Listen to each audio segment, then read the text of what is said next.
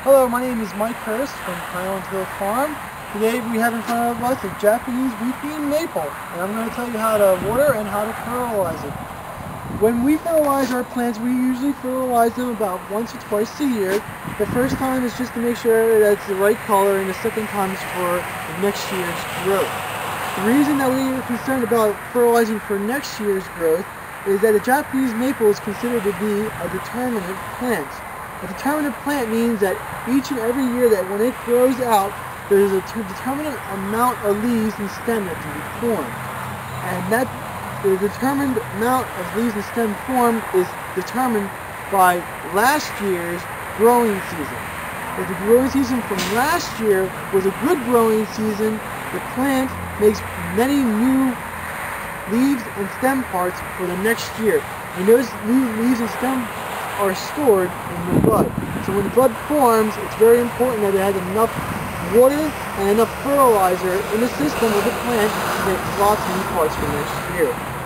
When we fertilize for next year, we usually fertilize in about early August. That way that the fertilizer can get into the soil and get into the plant system. Because in about late August and into the fall time is when the buds start to form. And when we use fertilizer, we use a soda-release fertilizer called Osmocote, and we just do a broadcast fertilizer just on the top of the plant on the surface. We don't ever put any fertilizer injections or any of the liquid type in, we just use the granulated form that slowly releases over time.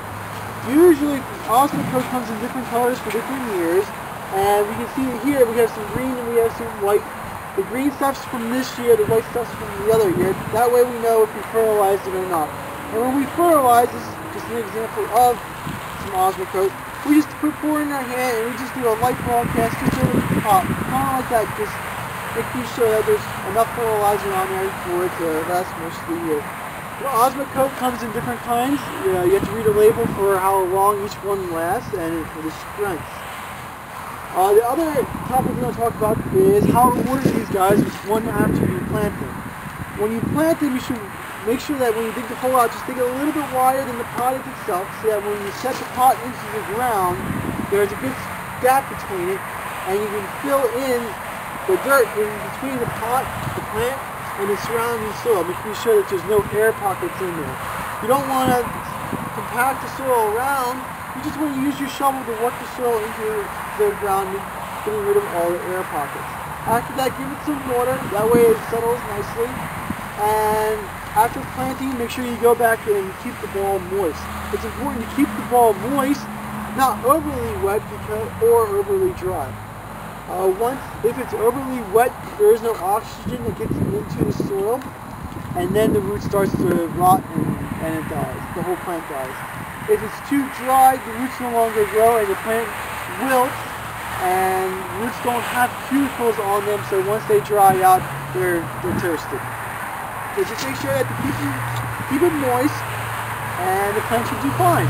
If you have any questions about the Japanese maple, just give us a call at 215-651-8329. Thank you. We're here at Highland Hill Farm on Route 313, and these are our real nice looking burning bush, Euonymus alatus compacta. These are about 4 foot high, 4 to 5 foot high, and they're a heavy plant here. They're in a 22-inch ball, and as you can see, after we dig them, we put a drip water line system down for them to take care of them. These are $60 until the end of 2009, and we have about 400 of these to sell. And you're welcome to come out to the farm and take a look at them. We're located on Route 313 in Fountainville, PA. These can take a little bit of shade.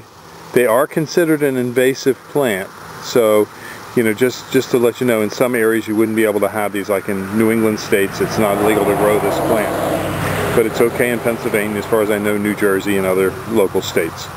So just give us a call at 215-651-8329. This is a real nice looking bush, is it not? This is the burning bush. Thank you. This is Nandina. Give us a call, 215-651-8329. We have plenty of them here. Real nice evergreen. Only gets to be about 5-6 feet. These are nice heavy plants. This is a block of witch hazel vernalis. They run in here anywhere from about 4 to 5 up to 7 to 8, and some 8 to 9 down in the lower end. Beautiful heavy block. Very nice plant. Good native tree.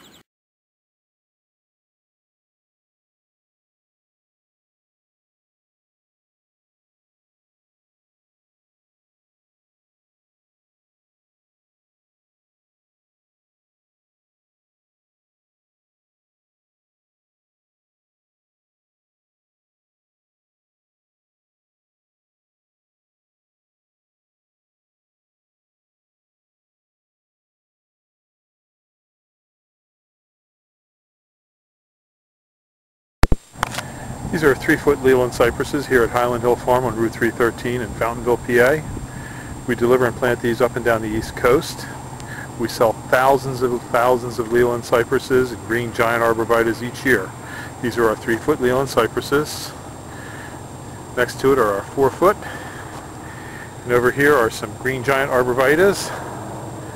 And we have thousands of trees, plants, and shrubs for you, as well as lots of landscaping stone and other materials.